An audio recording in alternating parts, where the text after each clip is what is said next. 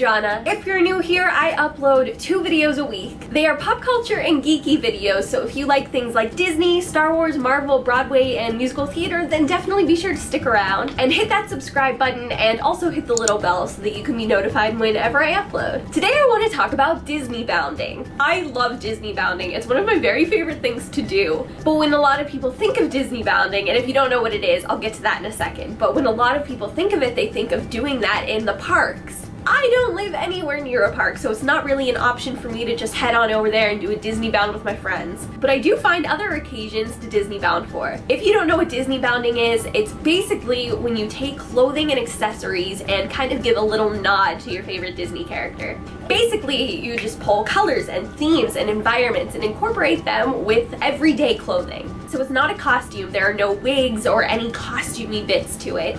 It's more about like color blocking. So let's take a character like Mickey Mouse, for example. When you think of Mickey, you think of black, yellow, red. So for a Mickey DisneyBound, maybe I would wear a black t-shirt with a red skirt and like a yellow belt. Or let's take a character like Cogsworth. Cogsworth is great for autumn DisneyBounds, just saying, those colors are so autumnal. You could have kind of like a rusty brown dress.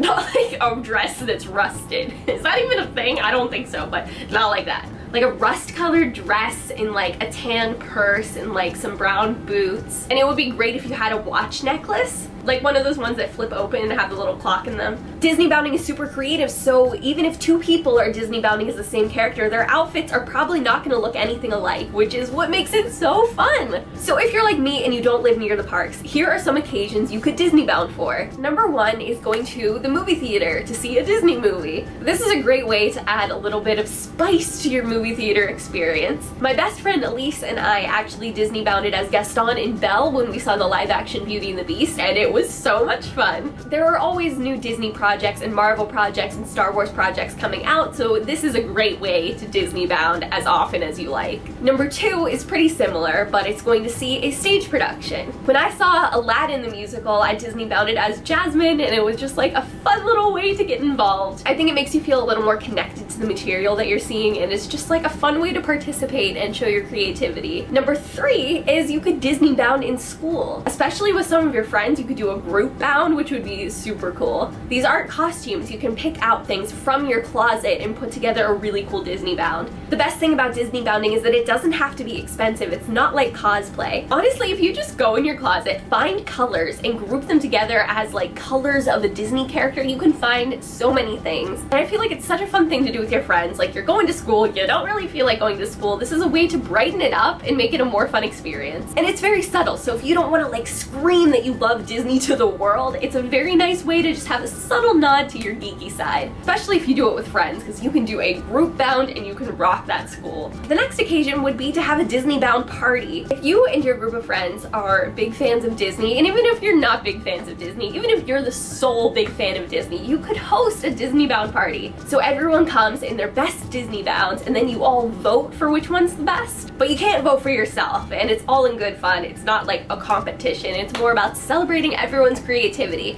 Like, maybe you could have different categories, like best Pixar bound, best Marvel bound, best Disney bound. That way everyone is celebrated for using their creative sides. Another occasion is if you are an athlete or a runner and you're gonna run a marathon, you could do some athletic Disney bounds with your fellow runners. Athletic wear is great because it's colorful and there are so many colors that you can put together to make the best athletic Disney bound. Another idea is if you are on your school student council and you're brainstorming for like a Spirit Week type thing, what if you had a DisneyBound day? That would be so cool. That sounds so fun, even if like not everybody participates. There are so many possibilities. Honestly, you don't even need an occasion. You can just DisneyBound whenever you want because it's fun and it's creative. And it makes me so happy when I'm wearing a DisneyBound that I am proud of. I hope you enjoyed this video. If you did, please give it a thumbs up and leave a comment. I love reading comments. It's so much fun. And I'll see you next week. I love you all. Stay beautiful, you people. Bye!